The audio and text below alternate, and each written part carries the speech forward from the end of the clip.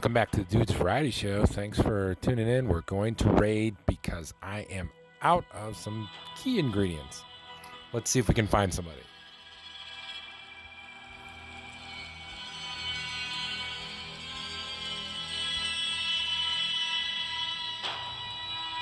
This looks pretty good. Defense is medium. Development's pretty good. Let's check this out.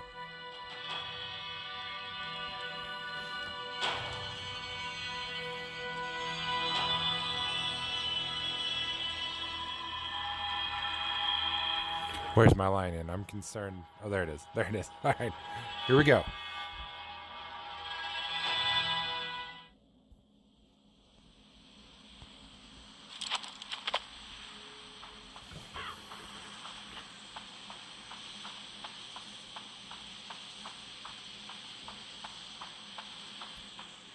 Wow, this is a giant complex.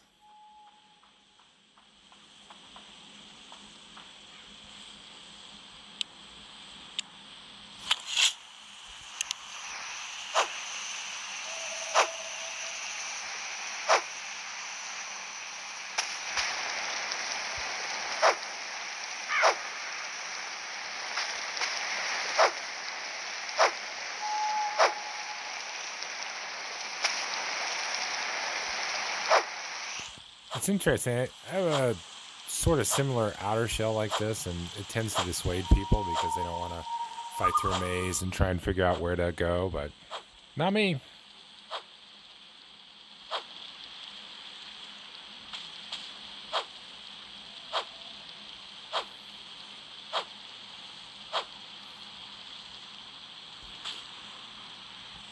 Got a spring trap here, but that's no big deal. And so far, no monsters.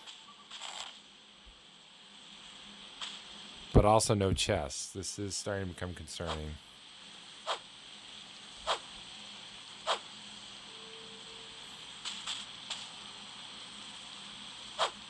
Oh, wait, I see him. I see the chest.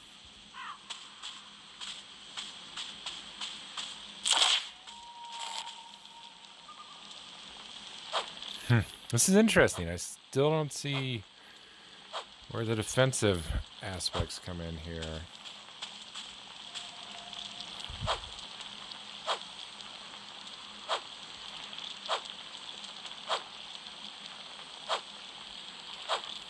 So far, a bit easier than I was expecting.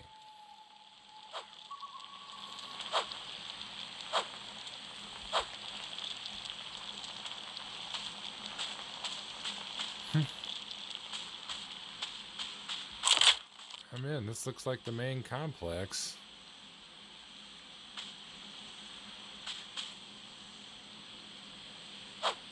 I'm going to open it all up just so I can try to make a determination which chests are best. It's really just a guess most of the times, but sometimes the way they array their chests kind of gives away what's in what chest.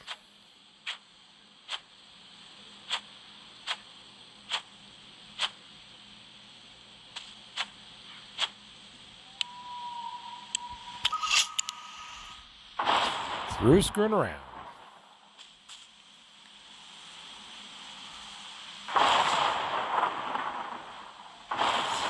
Oh, lightning sounds really good. Yeah,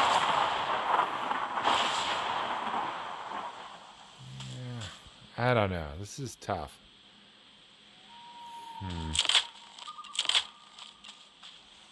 sick of that too. Goodbye, crossbow trap.